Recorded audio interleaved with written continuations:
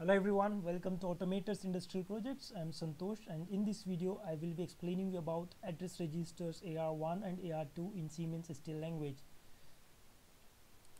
Address register, here I have prepared few notes, and this note you can get it from S7 help, and also I will attach this file that in the video with a link that you can get this. So LARn loads an area pointer into address register ARN. As a source you can select an area internal or area crossing pointer or a double word from temporary local data, global data, instant data, and we represent it as a load address register 1 or 2 with a pointer number. And if you don't provide any pointer, then it will load the data from accumulator 1 to the address register 1.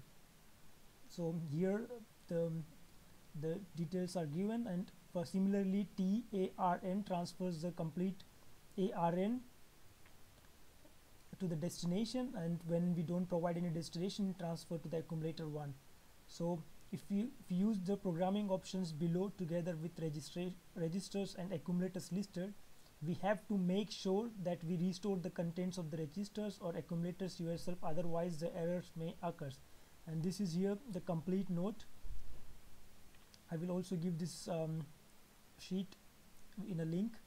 So let's start with an example that we get a clear idea, then a theoretical part. So okay, so as we have seen in the notes that we should always save and restore the address registers before we use them.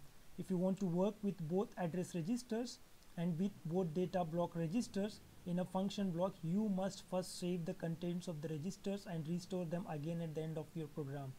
Please note that you can no longer address block variables in a function block if you assign your values to the DR registers and the AR2 registers.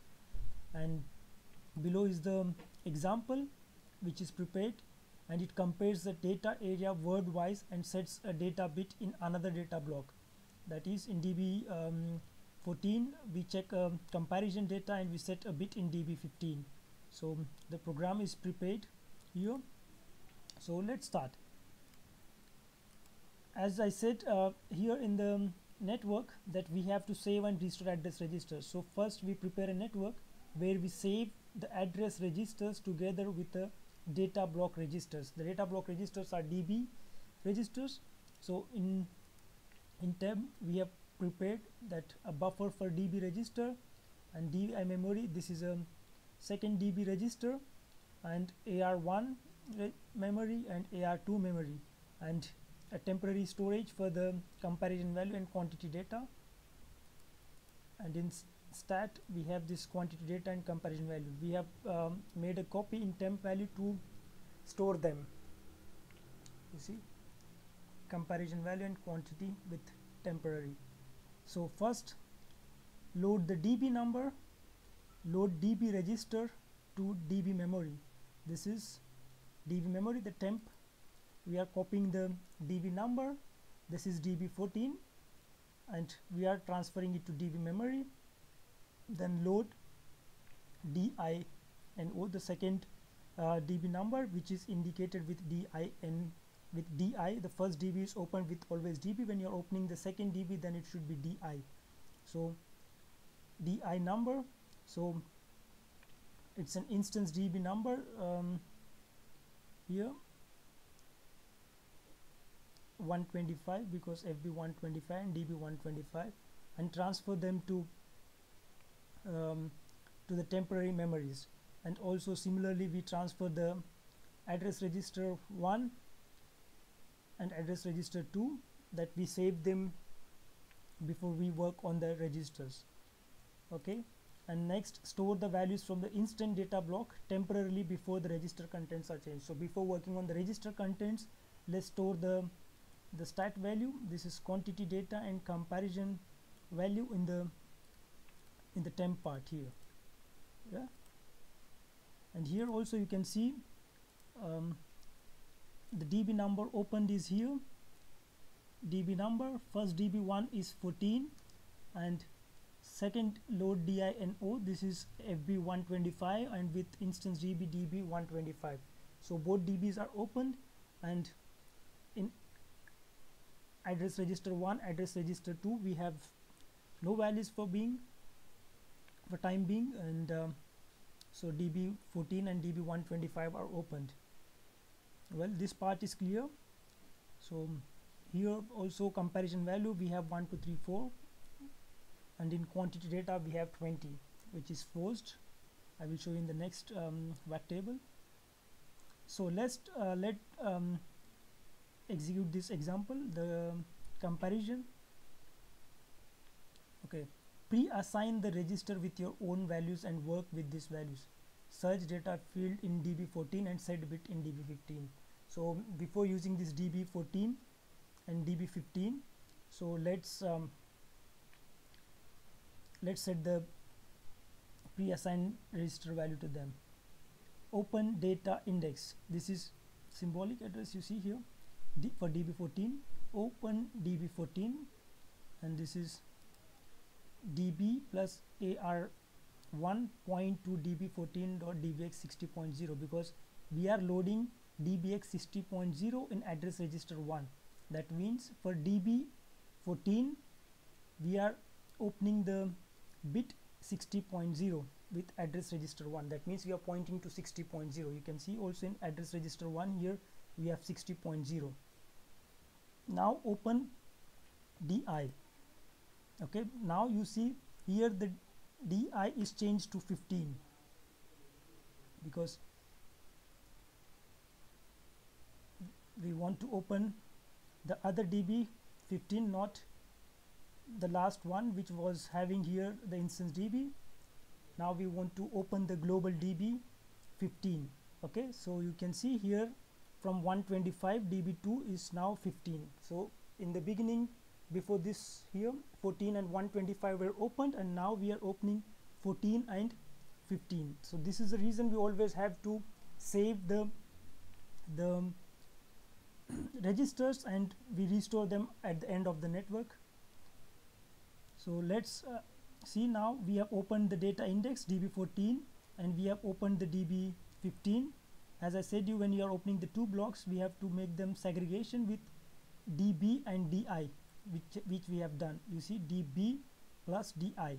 Okay, and we are adding the address register 2 for this DB15 with DB15.dbx 10.0. So now we are ready with the address register and pointer, that DB14.dbx 60.0, DB15.dbx 10.0, and you can see in address register 2 we have 10.0 and address register 1 we have 60.0. Then I hope you have the information on the loop. How does it work? If it's not, then please write it down in the comment box that I can explain in the next video. But let's start here. Load the quantity data. So the quantity data here is 20. Then transfer to loop counter, that we make a count 20 times. So the loop counter is 20 now, and load the comparison value. The comparison value is 1 2 3 4, and load w, this is word, and pointer address register 1 AR1 with P hash 0.0. So now the DB which is opened 14 and with address register 1, that is dbx 60.0. So in AR1 we have a pointer value 60.0 plus offset P hash 0.0. So AR1 60.0 plus P hash 0.0, we have to add them, then it is 60.0.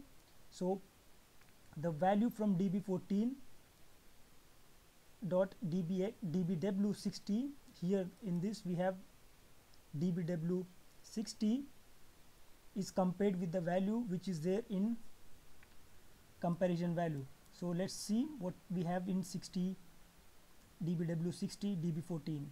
So we open the WAC table.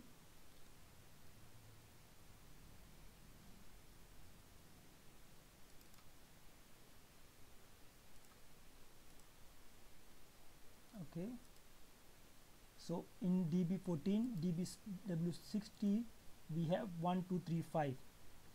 okay, 1235. So we just make it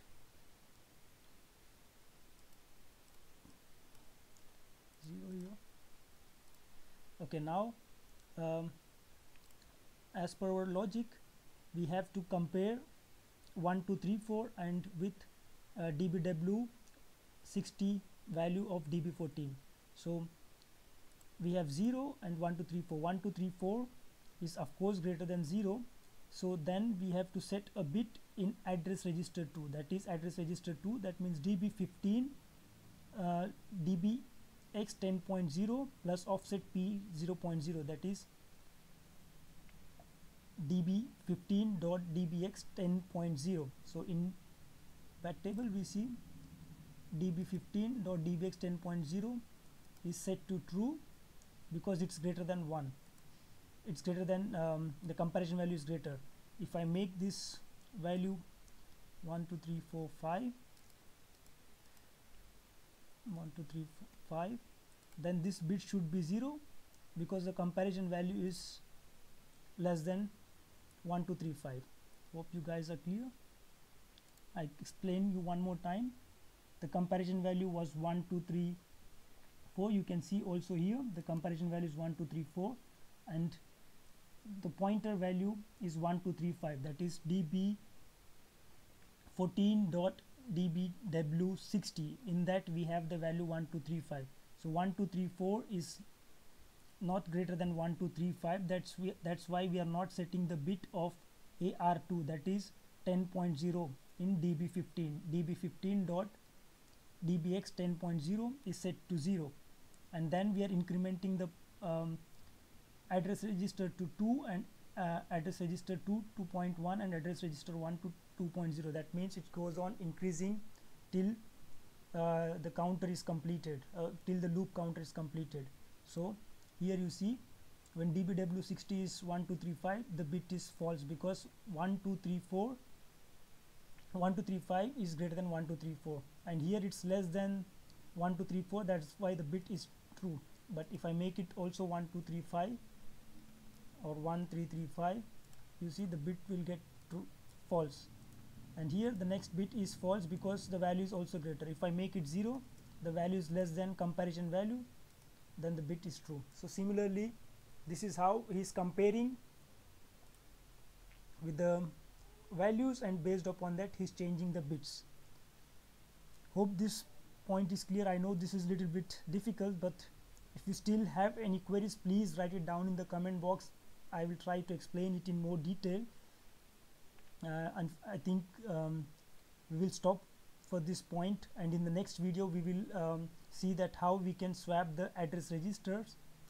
And also, as I said you, that when you're finishing up with your program with address registers, you always have to restore the registers. That means we are restoring the db, you see 0, db1 with 14, db2 is with 125. what we have in the beginning here, we are opening them again, and also we are loading the address registers what we have saved in the beginning. So this is how you have to do. First you have to save the address registers with the data block registers, and then you have to restore them. This we have to do in any condition, otherwise, as you can see, DI registers and address register AR2 are used on the same side for the FB and multiple instance calls, and should not therefore be modified within FBs, and address register is used by some of the loadable standard blocks. I think after this video also, just please go through these notes in S7 help, which are very useful, and also the points which I mentioned in Excel sheet. And as I said you that I always welcome the guys who are posting the queries in comment box, and in the next coming video I will try to explain you about the swap address registers, that how we have to do the swap address registers, and how to add the address registers, how we can add the address registers, and these things I will explain in the next video. Thank you for watching this video. Please like and subscribe.